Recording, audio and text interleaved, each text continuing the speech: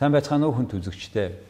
Өнөөдөр манай Defacto нэвтрүүлгийн зочноор Японы мэрэгжлийн барилгын инженер ноён Наотоши Сако оролцож байна. Наотоши Сако, Эрэл группын зам барилга тоног төхөөрөмжийн үйлчилгээ хариуцсан захирал.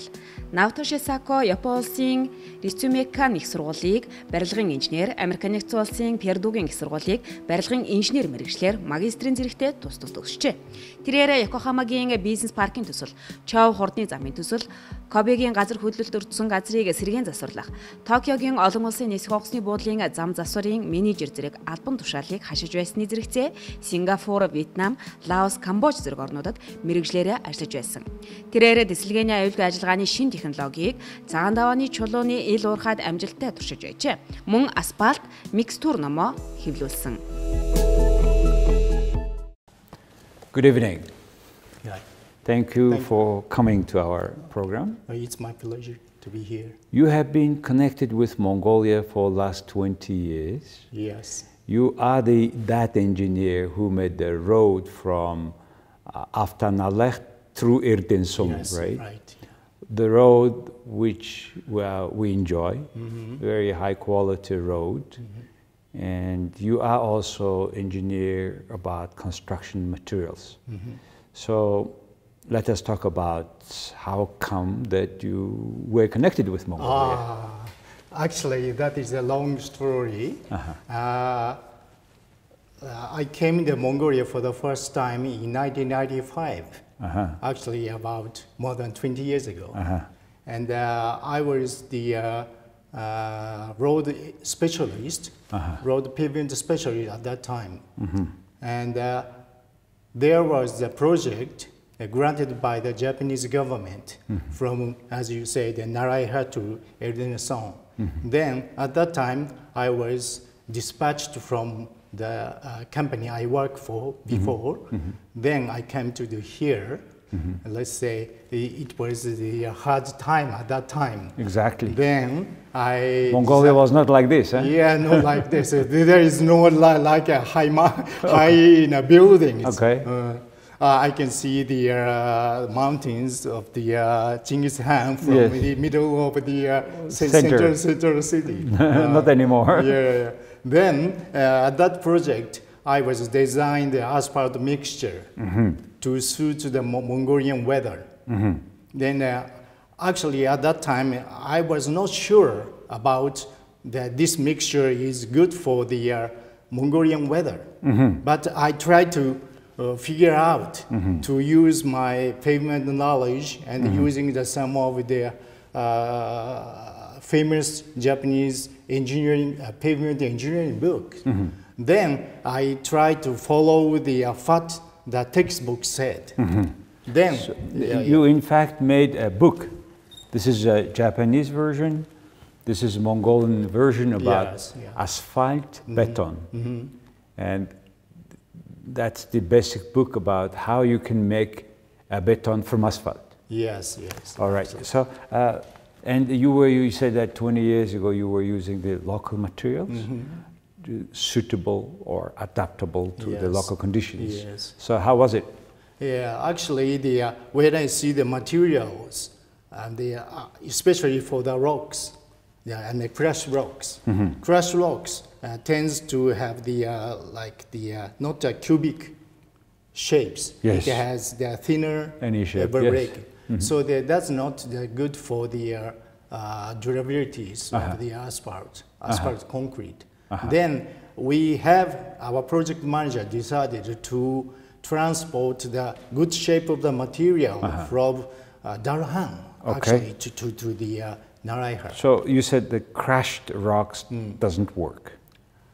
Not doesn't work, but it's not very suitable. Okay, so the one from Darhan was what kind of materials? That is the crushed rock. If you go the site, our project, the surface little bit ready. I mean the reddish, red color. Yeah. Okay. So that material come from the Darhan cities. Okay. Then that aggregate is durable. Yes. At that time. Then we decided to introduce that materials. And you have combined it because this road to Erdэнэ is in some places a red color. That's the material. The rocks brought from Darkhan. What other materials were used? Actually, the sand. Let's say pavement asphalt beton contains crushed rock and sand and the bitumen. And that is come from the Russia. Bitumen came from Russia. Yes. Sand? Yes. From where? Sand, the zoom model near the road. We have there is a zoom place. Sand around so you there. took the sand there, crushed rocks from Darkhan in the Russian bitumen. So these are the only three components. Yes. Now you see that road when it was finished. In 1997. 97. Now it's 20 years. Yes, 20 years. No already. crash. Yeah. The road is staying there. What is the secret? That the secret. We used that, as I said, the materials of the sand, the rock, the bitumen is the normal components of the asphalt concrete. But we used the natural resources that we can get it in the Mongolia. That is the cold asphalt. We called rock asphalt. Okay, cold asphalt is called. Rock what asphalt. Is this? Rock asphalt. Rock asphalt is the materials. Bitumen is bitumen contains how can I say sand or dust contains the bitumen. Then it becomes a big layer of the rock. Then we excavate that material. Then we put into the normal type of the bitumen. Okay, so you add another kind of material to the bitumen. Yes. It means, let's say, we used Mongolian natural resources, not only the Russian bitumen. Of course, there is lots of secret, how much we should put it in, how to mix it. As a result, you see many other roads. Within another 4 or 5 years, it's crashed. Nowadays, in particular, with the flood, we have big problem. Yes. And those roads are working well. You observe the other roads in Mongolia. What is the substantial differences between you made the road, the other roads? What is Mongolia are doing wrong? Okay. What is the most important thing is probably most of the people is focusing on their surface, I mean the black surface. But the road consists of some of the components, such as sub-base, and the base course, and asphalt concrete. So when the big traffic run on the pavement, the load will distribute to the sub-base, let's say, existing condition in the soil. So it means if the existing soil is very, very, how can I say, weak to support the load from the top, then so distribution of that load to the south base is very, very important. So to have the good condition of the road, we should think about not only the surface of the asphalt, but also the aggregate base course. How long, how deep is to be that aggregate base? That is only 20 centimeter. In Mongolia? I mean that I made. Not myself. Good. By the way, you were the supervising and engineer of that, but the actually labor was Mongolians. Yeah, actually, we used the Ministry of the Road people. Owner is also at that time the subcontractor at that time. I see. Yeah. So the construction of the base course, I mean the crushed rock aggregate. Base is also important. So the compaction of the base course just below the asphalt pavement itself, I mean the asphalt concrete itself, is very, very important. Even though we introduce the very good quality of the asphalt concrete, if the base course and the crushed rock asphalt base course is not suitable, then understand. But you said 20 centimeters, right? Yeah, and what is the top, 20. the surface? Only 6 centimeters. So 20 and 6 centimeters. Yes. This is the, do you see it as the average required depth of the road in Mongolia, in particular your conditions? Or in other places? How you, I mean, you have been traveling a lot. How do you find? Yeah, actually, first we should define the existing soil condition. Then, if the soil condition is not suitable for only that 20 centimeter and 6 centimeters pavement, then we should stabilize with cement or some limestones or something like that. But here in the central city, they paved at least two layers of asphalt concrete, not like the 6 centimeter only. They have probably more than near 15 centimeter. Here? But even though we have some problems, maybe because of the condition of the base course, crushed rock base course, or maybe because of the drainage. How about the soil? Yeah, maybe soil is also the important point. But the fundamentals under the surface, how many centimeters in Ulaanbaatar city? Yeah, actually, I'm not sure about the location by location, but at least 20 centimeter or the 30 centimeter of the stabilized subbase will be required. No, I'm just trying to figure out why, when Japanese make roads, that's there for 20 years, and why, meanwhile other roads, like the road to Harhoring or road to Darkhan today, disastrous. I mean, it costs a lot of lives now. Yes, yeah. So what do you think? Okay, so to prevent this sort of situation? Actually, we should define the design. Of course, the design is maybe the design is okay based on some theories, but to introduce or let's say to follow that design or construction method in the real world. So there are actually some books written in how to design the road and how to construct, but in the real, engineers should know how to follow the book.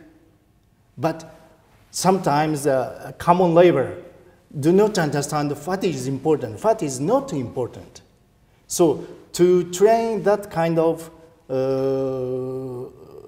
common labor, up to the common labor, what is important to have the durable road. That is also important. When your team was doing that road, what kind of interesting circumstances you have encountered to enforce that standard you want to see? Okay, let's say, actually when I see, maybe many people doing the same thing. If we have some small water pools after rain, then people wants to fill some good materials. But that is the totally wrong idea. First, we should drain the water. Then, if the surface is okay, to fill the new materials. Then we can repair or fix that kind of the rutting or the small pools. Initially, Mongolians were doing that? Yeah, actually. So where we have some water pools, then put the materials or expensive materials, then put it here. So how that is the kind of throw the money out. How did you stop that? Okay, first we should establish some of the good maintenance team which, let's say, has the good engineer of the maintenance.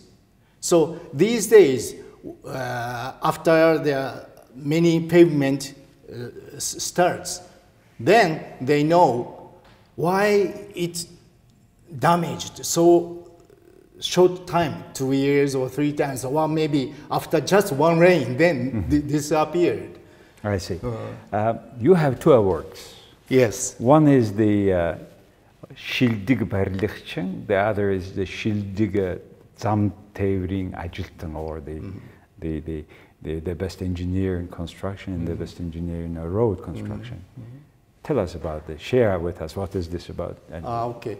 Then, as I said, after the previous project finished in 1997, I've never come back to the Mongolia. But about, let's say, about 7 years ago, I have a chance to come back to the Mongolia again in a different project. That is the, let's say, low-cost payment project. I was supervised at the rural areas, such as Choil. Choir. Yes. Near the. So after completion of this project, they have awarded with which one? This one. This one. Okay. How about the second one? Second one. This is a little bit funny stories. Okay. So this medal is related to road construction. Road construction, okay. But this is not a road construction. General construction, yes. Then I discussed with the officer at the Ministry of the Transportation. Then, let's say, I have a space here. And they made it, okay. Then I submit a lot of papers. Actually, you deserve that because you are the author of the low-cost payment of the road. Please tell us, how did you achieve that low-cost pavement? Okay, that is the, okay.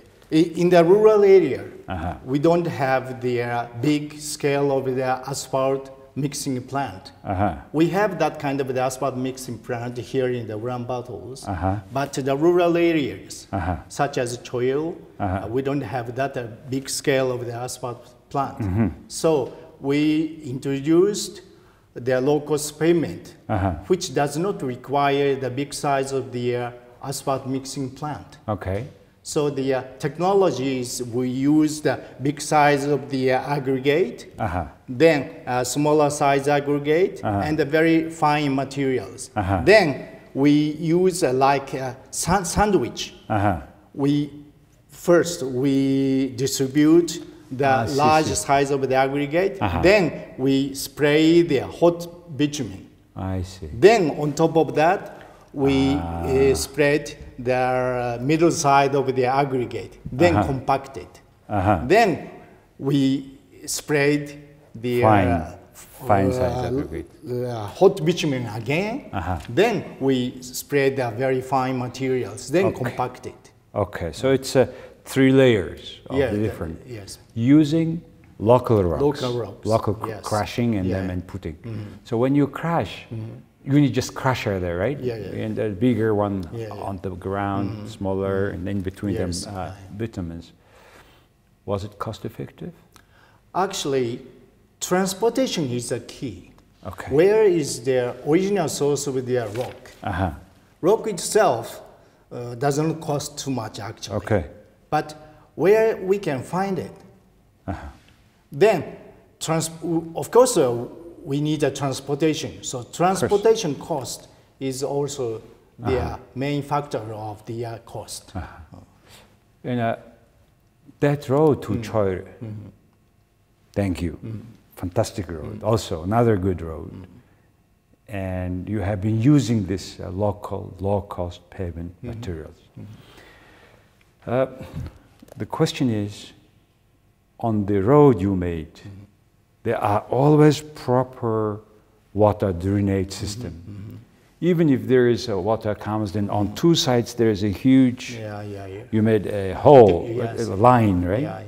What's the name of this one? we call it drainage, or sometimes its shape looks like a U, the U-shaped gutter. Gutter? G-U-T-T-R. U-size. U-size gutter. U-shape. Okay. U-shape shape. So, at times, in many places, in particular on the road to the south, we don't have much that gutter. On the church side, we have more frequently. So, what makes that engineer to make decisions to make it's here, we should have this? What is your decision-making process on that? Let's say, before we construct a road, where there is no road shape, then we should find out where is the good point to drain. And what is the lowest point, or some area is lower than the other areas. Okay. So in that case, all the water will come to the lower point or lowest point. Meanwhile, after rain, let's say 1 hour, sometimes 30 minutes, or sometimes 2 days later. Then we should find out where is the the bottleneck of the drainage point. Then we should introduce the drainage to drain the water as quick as possible. Not only the surface, but also the under the surface. So if you mix up the lots of water, even though you construct the nice base course or sub base, it will damaged by the water. Then after the softening the material, then road. If the load applied at the weak point, then it's damaged very, very quickly. So you said that you look at the landscape, you find out the lowest spot, where the oil water very quickly comes, and how you to get out if it is the lowest point. How to get out? Yeah, actually, yeah. So in cities, to have the good system for the total, how can I say, design of the civil is important. But let's say in the rural areas, we should drain the water somehow to the more lower point. Lower point, okay. Of course, if we cannot find any lower point, we should design the road. It's not the lowest point. Okay, another point I have noticed with the road to Erdэнэ, wherever you cut the pass, you go there and you have covered that decline with the kind of this type of rocks. Why is that important? Yeah, that is the, let's say, that area, it exists the frozen soil. During the old time. So the frozen soil. Mongolian people touch that areas. Then frozen soil will, how can I say, freeze and thaw happened. Then existing soil damaged very, very quickly. So in order to drain that water to the side, besides the road is important. Then let the road construction structure dry as much possible. As fast as possible. Yes. The standard in Mongolia, when you have a road, say 2 lines, and you have shoulder, and that shoulder, how do you see our roads? Okay. Not only your roads. Your roads, you made the road fantastic, I know, to Chur, to Erdэнэ. But how about this in other places? Why we're not doing that enough? Okay, let's say, usual standard of the road is like 1 lane is 3.5 meter. That is very reasonable. Then we have the shoulders, let's say 70 to 80 centimeter. Okay, 1 line is how big, how wide? 3.5. Okay, 3.5 meter. Okay. Will be the normal. 70 to 80 centimeters. Then 70 to 8. Yes. Sometimes 1 meter will be required. Okay. But the shoulder itself, is not supposed to run. Maybe stop by the traffic. Okay. But shoulder is a shoulder, like a shoulder. That how can I say, hold the important point. I mean the center point. I see. So because of the too much traffic here in the central, if the shoulder is wide space, then many people wants to run. So it makes such a hole. Yes. That the shoulder is a weak point. Let's say, even though we compact in the center, so we should not drive on shoulder. The shoulder should not run. Okay. Now, please tell us, what are you doing now in Mongolia? Now, I'm the let's say general engineer and how can I say, instruct and advise the factory. That factory is operated by the Эрэл group, and that is the factory for the precast concrete panel for housing factory. Precast concrete panel. Yes. For housing. For housing. I saw it, and this is like very high quality material. Even you don't need any materials outside or inside. They bring and they immediately make a house. How things go? Now, this year is the first, we started the real operations. So to tell the truth, we faced some of the problems, but we are struggling to find out how we can develop and how quickly we can prepare the panels. Then, let's say, I'm sure we are going to prepare the very nice quality and sometimes look nice. Then we can bring to the site. Then we put like the, let's say, Lego block. Then we prepare the walls and slabs. All materials needed for housing. I saw the materials not only for high-rise buildings to bring it back, it's like Lego. Yes. Just immediately do it. But also I saw, very importantly, very small house for replacing the gear today. Yes. It was very low cost, about 1.5 million tugriks per square meter, and it's unique. Why they would not be made in all gear districts? What is the bottleneck here? Actually, technically, let's say, to transport to the gear district of the such heavy materials is sometimes a bottleneck. Because the road? Because of the road. So, in order to renovate the gear district, we should be better to construct a good access road. First road. To introduce that kind of the our materials or the component of the housing is important. And we need some of the stock areas over there. Then transport is easier. As you see,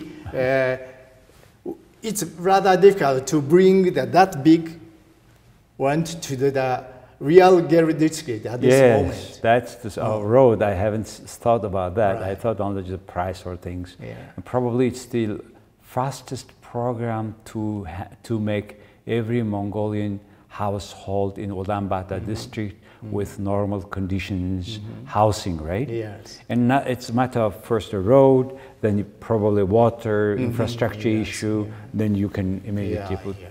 That's very marvelous job, and I wish you have a lot of houses made in Ulaanbaatar city.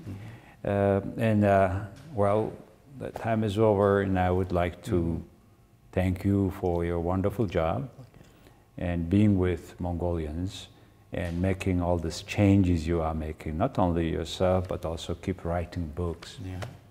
Thank you very much, Sako-san. Okay, thank you. Thank you. За, хүн үзэгчдээ өнөөдөр манай Defacto нэвтрүүлгийн зочноор та бидний сайн мэдих Төв аймгийн Эрдэнэ сум руу тавьсан тэр сайхан зам байдаг. чойр руу тавьсан тэр сайхан зам байдаг. За энийг хариуц шийдгсэн Монголын орон нутагт замын материалыг яаж бий болгох тухай шийдвэрийг гаргасан ийм хүндтэй Японы замын инженер ноён Сако оролцлоо. Их баярлалаа.